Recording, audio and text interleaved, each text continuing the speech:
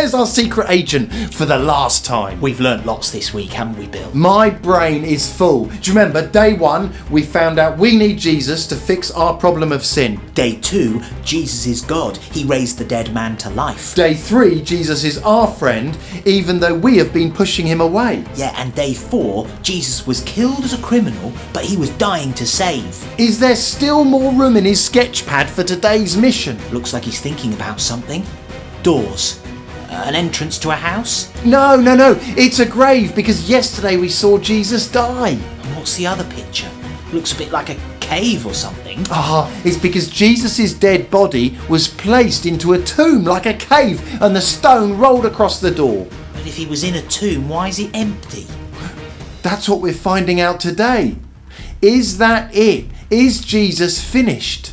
Oh, or is Jesus today dead or alive? I get it. Let's go and find out. Yeah.